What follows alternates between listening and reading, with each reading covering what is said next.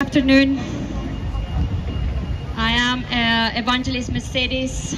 I want to say Stratford and London belong to Jesus Christ. Amen. This land belongs to Jesus Christ. Amen. We are proclaiming the good news of the gospel of our Lord Jesus Christ.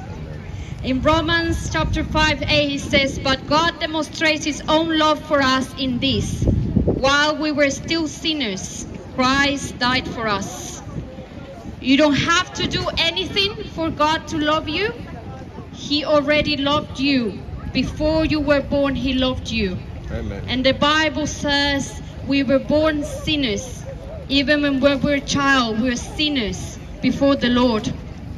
So today is a chance for you to come to the Lord who loves you. He loved you before you even knew there was a God. You know there is a God who loved you and created you at his image and likeness. And today we are bringing the good news of Jesus Christ, that he died because he loved you and resurrected on the third day for you, and died for your sins so that you can be redeemed today.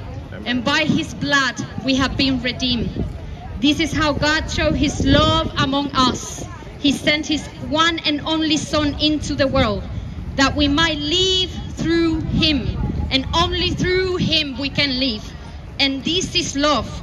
Not that we loved God, but that he loved us and sent his Son as an atoning sacrifice for our sins. So yes, he was the atoning sacrifice for our sins. And in order to be reconciled to God, we must come to Jesus Christ. Amen. He is the way, the truth, and the life that reconcile the world to God again. Because we were once separated from God, but now we can be reconciled to God through Jesus Christ. Some people ask the question, how could God sacrifice his own Son for our salvation? If he can do all things, why didn't he just save us? But the answer is, God made a covenant with Abraham. And in this covenant, he said to him, "I am God Almighty, walk before me blamelessly. I will confirm my covenant between you and me and will increase your numbers." But in order to this covenant, this agreement to be fulfilled, Abraham and his descendants would have be blameless before the Lord, walking blameless before the Lord. But no one could do such a thing. The only one who could walk blameless before the Lord was Jesus Christ. Amen. So the only one who sealed the covenant between Abraham and God was Jesus Christ. He was the only one who could fulfill the covenant and start a new covenant. And this is what we call the new covenant. So yes, God made a covenant, an agreement with Abraham. And this could only be fulfilled through the blood of Jesus Christ. In the old times, an agreement could only be fulfilled so that both parts would fulfill the agreement. If in any of the parts does not fulfill the agreement, then one of the parts should die.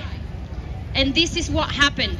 So Jesus Christ died for our sins, so that we could be saved, so that our soul could be saved. He fulfilled the old covenant of Abraham for us.